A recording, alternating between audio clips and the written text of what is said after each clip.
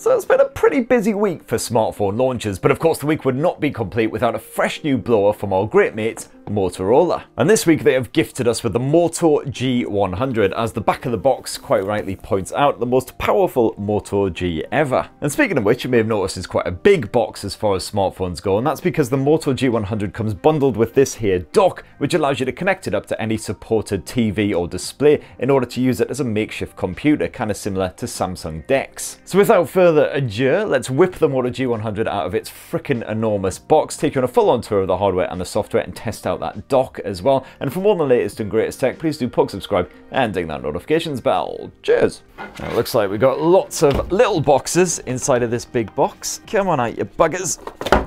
And what we got inside is one Moto G100, thankfully. You've also got the ready for dock and the ready for cable.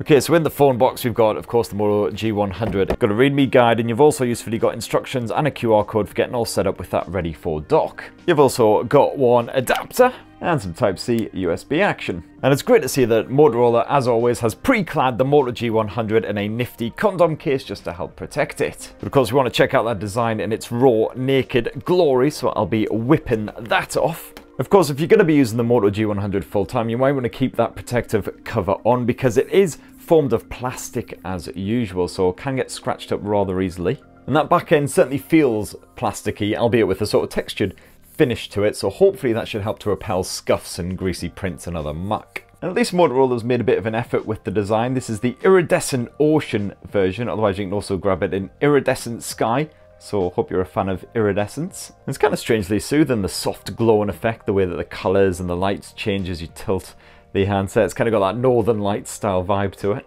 I even quite like some of the bright blue highlighting on some of the camera lenses here on the back, although I can see that very much being a love it or hate it style effect. As for the rest of the design, well, the Moto G100 rocks some plastic edging as well, and an edge-mounted fingerprint sensor which is housed really high up this right side of the smartphone. That's going to be a bit of a reach for people with stumpy fingers like me. And it looks like on the other side you've got a dedicated Google Assistant button as usual. But on the plus side, you also get a bit of headphone jack. I'll tell you what though, at 207 grams, the Moto G100 is a proper heifer. That's definitely got some serious weight to it. But in better news, it is also splash resistant, so no worries if you get a little bit moist out in a typical UK springtime bit of rain. Now let's rip off this wee bugger and actually get the Moto G100 all set up and ready for action. Oh, here it comes. Hello, Moto. Love it. I'm just going to quickly see what the SIM situation as well. Hopefully we've got a dual SIM setup as usual. And yes, indeed we do. You can either stick two SIMs in side by side, otherwise that second SIM slot can also be used to house microSD memory cards up to 1 TB in size. Okay, that Moto G100, she is all set up and ready to rock, and it'll be no surprise whatsoever to Motorola smartphone fans that it's basically a bit of stock Android 11 slathered on there. No clunky UIs or launchers on top of that. So certainly good news for anyone who likes just a clean bit of Android action. That's not to say Motorola hasn't added anything at all though, because you do have the Moto Experiences app, which does actually have some pretty nifty bonus bits chucked on there. For instance, you've got fast access to some of Android's customization features just to change up the general theme, and as you can see there with different colors and fonts. One of the best additions in here is the gesture support as well. You've got loads of great stuff packed in here. This serves up all the usual stuff like raise to wake, which combines really nicely with the face unlock feature, which is not the nippiest around, but it does the job. And you've also got that nifty swipe to split as well, which is a quick and easy way of getting into your 2-app multitasking mode. You've also got old classics like that double wrist twist to load up the camera app, which, let me tell you, used to be a lot easier when I was younger before my wrists got all old and knackered. Just a spot of arthritis, kiddies, that's all. And my personal favourite, the double karate chop, in order to launch up the torch. You've also got some nifty tips and tricks in here in case you're new to Motorola smartphones or Android in general. Got a couple of display bits, and then gamers, you've also got the excellent game time feature as well. More on this bad boy in a bit. And besides that freshness, it's basically just your standard Android experience with all of the usual features on board. As far as the storage goes, you've got 128 gigs on there, and it's UFS 3.1 as well, so nice and nippy. And oh, would you look, I've still got the bloody torch on as well. Let's turn that off. As for the display here on the Moto G100, where you get a 6.7-inch IPS, it's an absolute beast, and sadly IPS not OLED unlike some rivals like the Poco F3. Colours are still sort of reasonably punchy and you get respectable contrast. You've got HDR10 support on here. Sadly no HDR support when streaming in Netflix right now, but hopefully that will come. The Full HD Plus resolution 2520 by 1080 helps to keep images pretty sharp when you're streaming ultra high def content. Get some nice fine detail despite the size of this bloody panel, and it is a 21:9 stretched aspect ratio as well, so the same as Sony's cinema wide displays. Perfect when you're streaming a good bit of movie action that supports that 21:9 aspect. Unfortunately, however, not quite so well suited to older content in that more boxy aspect ratio. You'll get some big, fat, wide pillar box on either side. As for the bezels surrounding that display, well, they're pretty standard for a sort of budgety smartphone. Not particularly chunky, not particularly slim either, but you do get that double selfie orifice, which does intrude a fair bit on the action when you go full screen, which is not great. You can play around with the display settings to a certain degree. Those colors come as saturated by default, as I say, not quite as poppy as you would get on a proper dedicated OLED display. However, one thing that you can mess around with is the display refresh rate, which is set to auto by default, so it can flip between 60 and 90 based on what you're actually up to.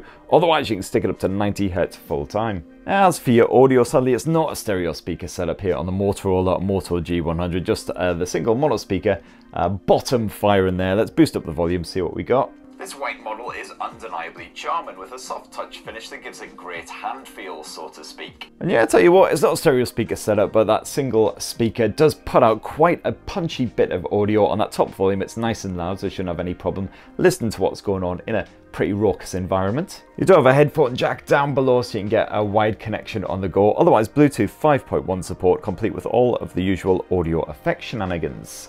Now, one of the areas where the Motorola Moto G100 really sets itself apart from other Moto G handsets is the fact that you've got the Snapdragon 870 chipset bunged in here. And if we just dive on into Geekbench, you'll see that that means very good returns indeed. And if you don't know, that Snapdragon 870 chipset is basically an even beefier version of one of the most powerful platforms that powered top-end flagship smartphones from last year. And here on the Moto G100, that's backed by 8 gigs of DDR5 RAM, so certainly everyday performance is an absolute breeze. And even if you want to do a bit of gaming as well, the likes of Genshin Impact bump that up to the highest detail settings, that maximum frame rate, 60 FPS, and you will see the occasional little fluctuation when things get a little bit crazy, but overall it remains very, very playable indeed. I certainly had no complaints. It was definitely smooth enough to keep it on that highest detail setting without having to worry about bumping it back down again. And then of course you've got that Moto Game Time toolset, which I talked about earlier as well. That helps to block notifications. You can record your gameplay, all kinds of stuff with that. And it's certainly good news on the connectivity front, because you've got support for sub-6 5G and a good bit of Wi-Fi 6 action in there too. No real worries on the battery tech either. You've got a 5,000 mAh capacity battery stuffed inside the Moto G100, so pretty standard for a Moto G series smartphone. Should keep you going all day long, even with fairly intensive use, as long as you don't be smashing that Genshin too hard. However, it is just Motorola's Turbo Power 20 fast charge on here as well, so 20-watt charging.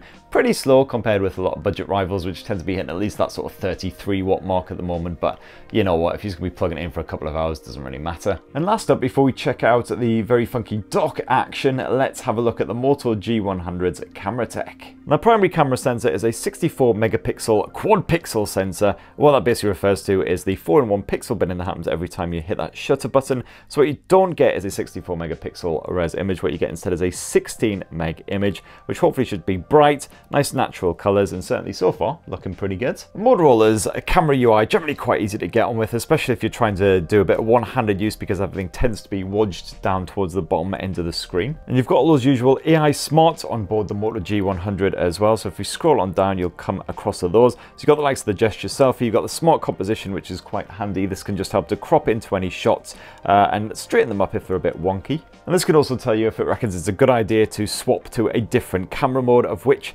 there are many. As you can see there, you can actually shoot at 64 megapixel, the ultra high resolution mode, if the lighting conditions on to CAC. Got the usual brilliant spot color mode, which can just highlight one particular color and turn everything else black and white. Got a dedicated night mode for those low light shots. You've got full pro controls as well if you want to manually tweak a whole bunch of stuff. And yet there are alternative lenses available as well, including an ultra wide angle lens. This is a 16 megapixel sensor. Hopefully it won't balk the colors and everything too badly. Certainly offers up less detailed shots, as with most ultra wide angle lenses. And with this, you've also got a good bit of macro vision action if you want to get in really, really close to your subject. And as you can see there, this offers up a ring flash feature as well, which just helps to keep your subject well lit, even when you're getting really close and block all the light. You've also got a depth sensor for your portrait shots as well as a time of flight lens. And if you want to shoot a good bit of whole movie action, well, as you can see there, it's stuck at full HD resolution by default, but you can bump that up to 4K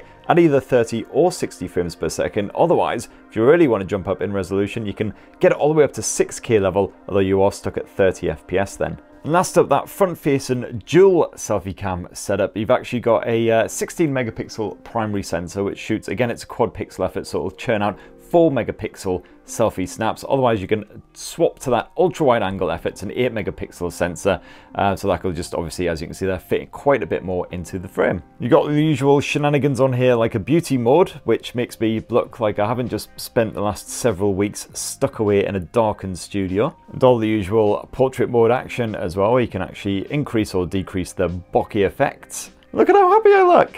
Until you look at the eyes, and then you can see it's just pure death behind there. Okay, so let's check out one of the more unique features here on the Moto G100, and that is the bundled dock. Now this comes in 3 pieces. You do have a reasonably bit of instructions action, but I fancy my chances of putting this together without referring to the manual. And do I have to force it? Oh, that didn't sound good. And there you have one ready-made, ready for Moto G100 dock. Then all you need is one ready for cable. This, as you can see, is just your standard Type-C USB to HDMI cable. And then what you'll need to do is plug the Type-C end into the back of the dock, like so. And then bung the other end into any spare HDMI port in your projector, your monitor, your TV, whatever you're going to be using. And as you'd expect with Motorola, docking was a nice, simple, stress-free, painless procedure. I connected my dock to my TV via HDMI, slapped the Moto G100 into that dock, and within seconds it was basically ready to rock. You can load up a basic desktop similar to what you get with Samsung DEX, where you've got access to all of your apps. You can play around in a media center, which gives you fast access to the likes of YouTube and other streaming services. This would be a much easier setup, of course, if you have a mouse and a keyboard connected to your display or TV or whatever you're hooked up to. Or alternatively, you can use the G100 as a kind of makeshift trackpad, which is kind of awkward, but that's not how it's designed to be used. But it's certainly a good setup if you want to turn just a dumb display into a smart screen with full internet connectivity. You can get gaming on your mobile games like that Genshin Impact